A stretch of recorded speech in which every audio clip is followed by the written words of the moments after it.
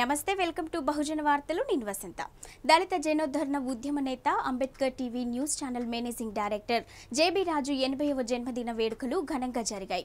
ఈ సందర్భంగా cake cut చేశారు। దళితుల అభ్యున్నతి కోసం అహర్నిశలు పనిచేస్తున్న జేబీ రాజు మరిన్ని జన్మదిన వేడుకలు జరుపుకోవాలని ఈ సందర్భంగా పలువురు దళిత నేతలు అభిప్రాయపడ్డారు।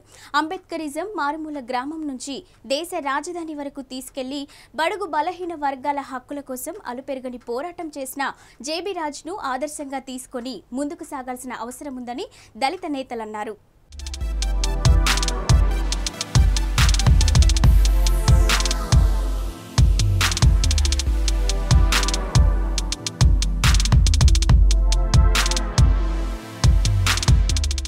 ఎక్కడైనా అంటరానితనం ఉందా? దాన్ని రూపుమాపడానికి ఆయన కదులుతాడు। దళిత ఉద్యోగులకు అన్యాయం జరిగిందా? ఆయన ఉద్యమం మొదలు పెడతాడు। బడుగు బలహీన వర్గాలకు దళిత బహుజనులకు నష్టం వాటిల్లిందా? పెద్ద పోరాటమే చేస్తాడు। దళిత బహుజన కష్టసుఖాలను తన కష్టసుఖాలుగా భావించి అందరికీ న్యాయం చేయడానికి ముందడుగు వేసే దళిత ఉద్యమ నేత డాక్టర్ జేబీ రాజు।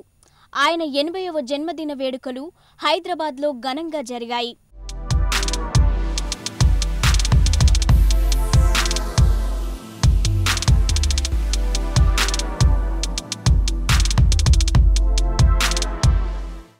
కుటుంబ సభ్యుల సమేతంగా జన్మదిన వేడుకలకు హాజరైన జేబీ రాజు కేక్ కట్ చేశారు।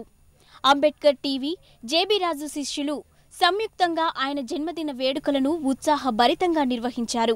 ఈ రోజు ఇక్కడ ఉన్నటువంటి హైదరాబాద్ నగరంలో ఒక అధికారిగా అడుగుపెట్టిన తర్వాత జేబీ రాజు గారు వారు ఆలోచన చేశారు।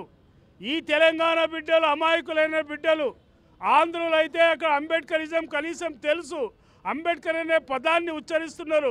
ఈ అమాయకులైనటువంటి ప్రజలకి బాబాసాహెబ్ అంబేద్కర్ యొక్క ఆలోచనని ఇవ్వాల్సినటువంటి అవసరం ఉంది।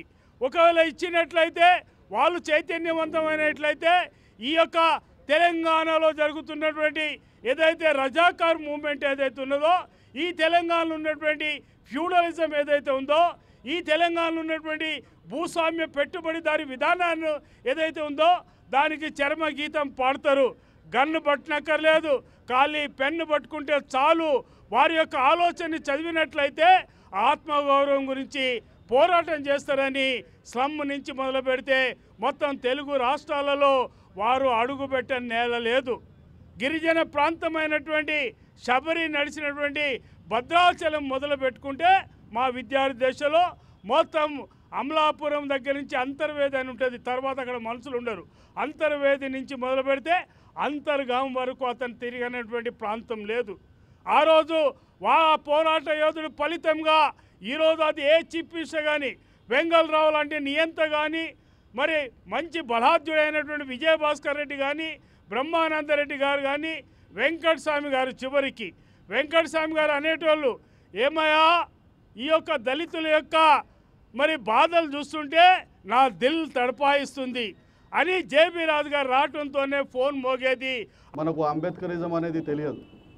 ఆ అంబేద్కరిజంని దాదాపు 40-50 సంవత్సరాల క్రితం ఇక్కడ పునాది వేసి బస్తీ బస్తీ తిరిగి ఊరు ఊరు పల్లె పల్లె తిరిగి ఈరోజు మనకు అంబేద్కర్ అనే స్ఫూర్తి కలిగించిన మహానుభావుడు డాక్టర్ జేబీ రాజు గారు 14 గంటలు అనర్గళంగా మాట్లాడి ప్రపంచ రికార్డు స్థాపించి మన అందరికీ ఎస్సీ ఎస్టీలే కాదు భారతదేశానికే అది ఒక పడాల్సిన అవసరం అని మనం అందరం గుర్తుంచుకోవాలి। 14 గంటలు వరల్డ్ రికార్డు, ఒకవేళ అదే ఎవరైనా బ్రాహ్మణుడు చేసి ఉంటే ఈ పాటికి ఎన్నో సంబరాలు, ఎన్నో అడ్వర్టైజ్మెంట్ అవుతుండే। దురదృష్టవశాత్తు మన ఎస్సీ జాతిలో పుట్టినందుకు ఈరోజు మనం దాన్ని పబ్లిష్ చేయడం లేదు। మనం గుర్తుంచుకోవాలి, ఒకప్పుడు వాట్సాప్లు లేవు, మొబైళ్ళు లేవు, ఫోన్లు కూడా లేవు। అటువంటి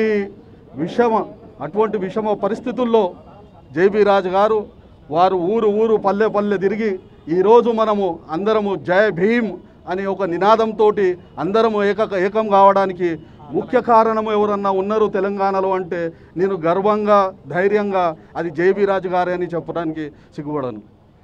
ఆయనకు మూల కారణం ఈరోజు మనం అందరికీ బాబాసాహెబ్ అంబేద్కర్ స్ఫూర్తితో బాబాసాహెబ్ అంబేద్కర్ ఉద్యమాలు చేస్తున్నాము అంటే అది కేవలం జేబీ రాజు గారి ఆశీర్వాదంతోనే చేస్తున్నాం. తెలంగాణ ప్రాంతం అంతా ఎంత అవేర్నెస్ వచ్చిందంటే నాకు తెలిసిన 67-68 ప్రాంతంలో హైదరాబాద్కి రావడము, అప్పుడు హైదరాబాద్లో ఉన్న మన ఒక దళితుల స్థితిగతులు ఏ విధంగా ఉన్నాయంటే ఆయన ఆల్ ఇండియా రేడియోలో పనిచేస్తూ దళిత వాడలు తిరిగి ఈవెన్ మన గద్దార్ లాంటి వారిని కూడా చైతన్యపరిచి బుర్రకథల ద్వారా దాని ద్వారా గ్రామాలు తిరిగి దళితులందరినీ చైతన్యవంతులను చేసినటువంటి మహానీయుడు మన జేబీ రాజు గారు. మనకు నిజమైన అంబేద్కర్ గారిని మనం చూడలే, చరిత్రలే చూస్తున్నాం. కానీ మనలకు 2 రాష్ట్రాలకు మాత్రం మనకు మాత్రము జేబీ రాజు గారే ఒక అంబేద్కర్ గారుగా భావిస్తున్నాము. మనకు అటువంటి సేవలు చేస్తున్నాము. వారి సేవలు ఎన్నటికి కూడా మరవలేము. అయితే సభాముఖంగా నాదొక రిక్వెస్ట్ ఏంటంటే, గతంలో కూడా చెప్పాను, జేబీ రాజు గారు బర్త్డే ఇప్పుడే కాదు ఎప్పటికీ ఎవ్రీ ఇయర్ జరుగుతూనే ఉండాలి. దానికి ఒక డాక్టర్ జేబీ రాజు గారి బర్త్డే సెలబ్రేషన్ కమిటీ అని మనం ఒకటి స్థాపించాలి. దాన్ని రిజిస్ట్రేషన్ చేపిస్తే ఎవ్రీ ఇయర్ ఒక ట్రస్ట్ లాగా ఫామ్ చేస్తే ఎవ్రీ ఇయర్ జరుగుతూనే ఉంటుందని నా ఒక రిక్వెస్టు. గతంలో కూడా ఇటువంటి సలహా ఇచ్చాను, ఇప్పుడు కూడా మళ్ళీ చెప్తున్నాను. నా ఒక ఆకాంక్ష అది నెరవేరుస్తారని కమిటీని రిక్వెస్ట్ చేస్తూ ఈ అవకాశం ఇచ్చినందుకు ధన్యవాదాలు. తెలియని వాళ్ళంటూ ఎవరు లేరు. సారు మనందరికీ, ముఖ్యంగా నాకైతే ప్రతిదీ నేను సార్ దగ్గర నేర్చుకుంటుంటాను. సారు అజాతశత్రువు. ప్రతి ఒక్కరితో, అన్ని పార్టీల వాళ్ళతో, అన్ని సంఘాల వాళ్ళతో, ప్రతి ఒక్కరితో మంచిగా ఉంటారు. అలాగే అన్ని సంఘాలు కూడా సార్ అంటే గౌరవం. అలాగ ఉండాలని నా కోరిక. నేను కూడా చాలా మొత్తం ఇండియాలో తిరుగుతున్నా అన్ని సంఘాలతో నేను కూడా సార్ లాగానే ఉండాలనే ప్రయత్నం చేస్తున్నాను. కాబట్టి సార్ నాకు రోల్ మోడల్. ఒక 500-1000 కిలోమీటర్లు ప్రయాణం చేస్తూ మరి పనిచేస్తున్నటువంటి, శ్రమిస్తున్నటువంటి నిజమైన అంబేద్కర్ ఎవరైనంటే మరి అప్పుడు డాక్టర్ అంబేద్కర్ కావచ్చు, ఇప్పుడు జేబీ రాజు గారు అని తెలియజేస్తూ ఉన్నా. ముఖ్యంగా ఇది అందరిని స్ఫూర్తిగా తీసుకోవాలి. మనం అందరం కూడా స్ఫూర్తిగా తీసుకోవాలి. దయానంద అన్న చెప్పినట్టుగా ఏదైతే ఉందో స్లోగను అది స్ఫూర్తి చేసి మనం అంబేద్కర్ ఛానల్ని అతి త్వరలో మరి జేబీ రాజు గారి ఆధ్వర్యం లోపల దీన్ని ఇనాగరేట్ చేసుకొని, ముఖ్యంగా మరి శివభాగ్యరావు గారి కళలు ఏదైతే ఉన్నాయో, స్నేహ ఛానల్ ఏ విధంగా సక్సెస్గా నడుస్తుందో మరి అదేవిధంగా మరి అంబేద్కర్ ఛానల్ నడిపించి మరి దళితుల సమస్యలను, దళితుల హక్కుల గురించి, ముఖ్యంగా బహుజనుల హక్కుల గురించి, బహుజనుల సమస్యల గురించి ఈ యొక్క అంబేద్కర్ ఛానల్ ఉన్నదనేది మనందరం నిరూపించాల్సిన బాధ్యత ఉన్నదని ప్రతి ఒక్కరికి తెలియజేస్తూ పలువురు దళిత నాయకులు శాలువాతో జేబీ రాజును సన్మానించారు.